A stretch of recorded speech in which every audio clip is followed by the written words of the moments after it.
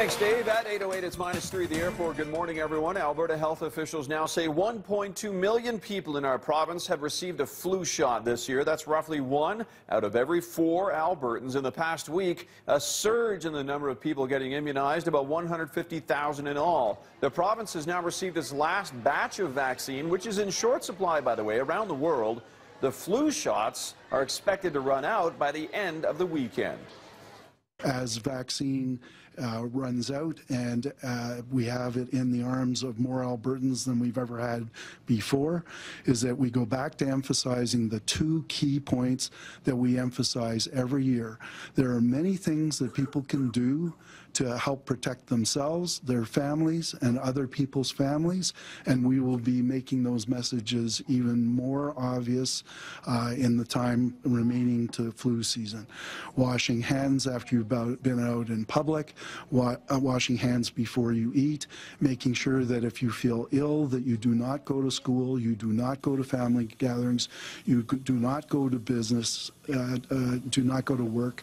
Flu shot clinics will be open again today, right through Saturday. 11 a.m. is when they open, 6:30 p.m. is when they close. The clinics are in Brentwood Village Mall in the northwest and in the South Calgary Health Centre, that's in Calgary's southeast. Talking about influenza, a person has died now in Alberta of bird flu, avian flu, after visiting family in China. This is the first deadly case of the H5N1 virus in North America.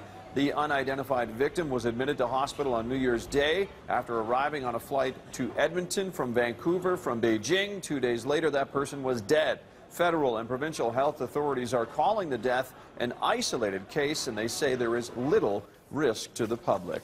Doctors and nurses at the Children's Hospital are honing their skills right now with pediatric patient simulators, the lifelike computerized pediatric mannequins. They breathe, speak, even have a pulse and blood pressure. The mannequins are at the $2.3 million Kids Sim Center, which is about 10 times larger than the Alberta Children's Hospital's previous simulation space. Kids Sim is able to mimic situations that would happen in the ER, ICU, or operating room in a variety of outpatient clinics. Not only is it being used to treat healthcare providers, but families also with children who need specific care. The families would actually get their traditional teaching that they would have, and then we would actually put them through a scenario where they're at home, the child has a seizure, and then they'd have to go through all the steps of managing that at home. This program is one of the largest in the world, with 10 computer-generated mannequins of varying ages and varying sizes. Well, changing the traffic flow in the Beltline, an inner-city councillor in Calgary talking about the advantages of converting 2 busy one-way avenues into 2 two-way streets. Ward 8's Evan Woolley says turning both 11th Ave and 12th Ave Southwest in the Beltline into two-way streets would not only be safer for people and drivers, but it would also enhance local business traffic.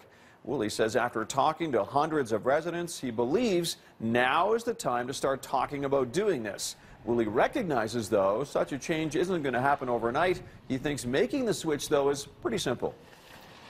Well, it's actually not very challenging to do. The great thing about two ways is its lines and signs, and it's an inexpensive option to do so. I think we need to do a lot of the background work. Critics believe the conversion would make traffic even more congested, though, than it is already.